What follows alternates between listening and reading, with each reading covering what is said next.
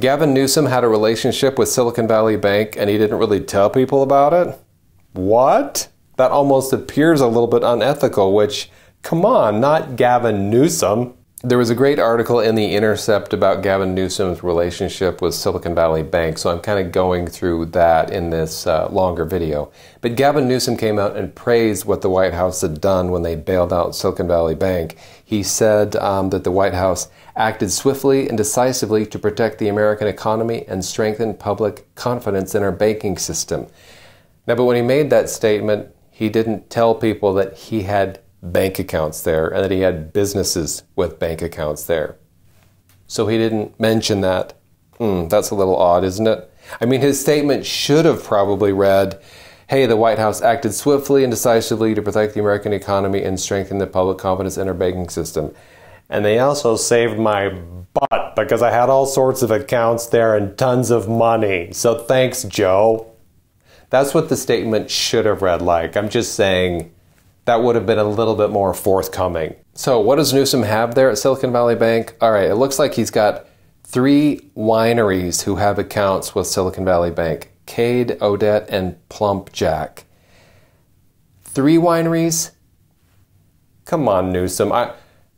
You can own 1 winery, maybe that's okay. 2 wineries, it's a little douchey.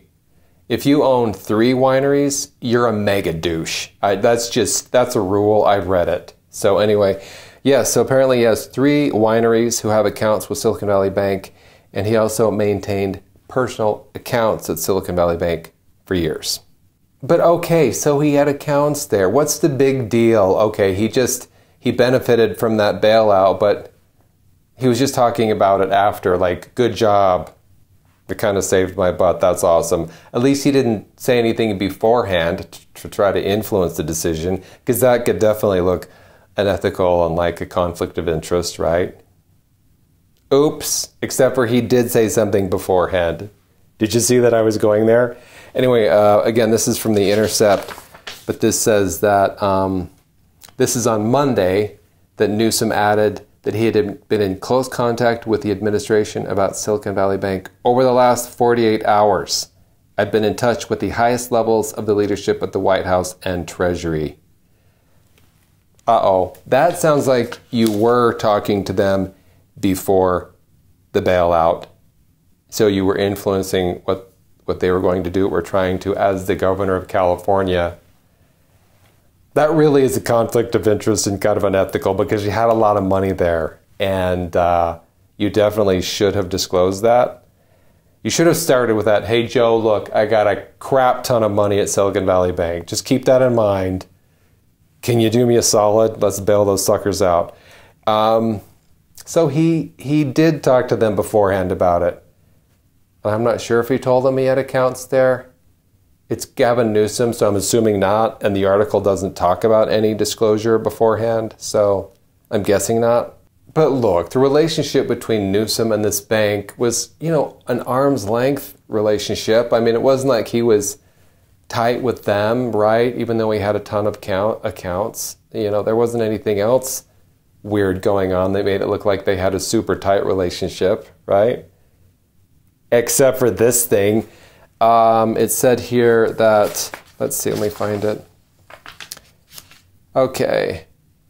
I guess Governor Gavin Newsom requested that the bank make a $100,000 donation from Silicon Valley Bank to his wife's charity.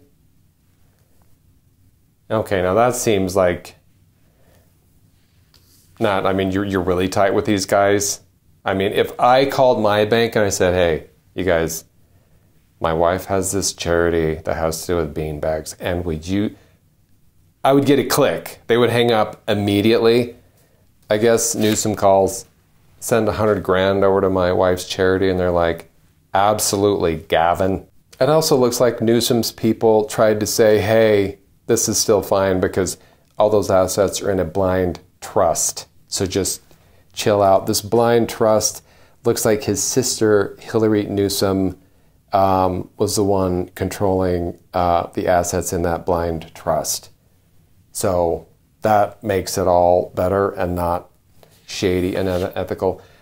But the thing is, I also remember when Trump had a blind trust, people lost their minds because that was not cool. And obviously he had a lot of control over that. Let's see, with Donald Trump, it looks like his blind trust was going to be run by his sons. So I don't know. Gavin Newsom's blind trust with all this stuff in it run by his sister is fine, but the blind trust of Trump being run by his sons is not fine.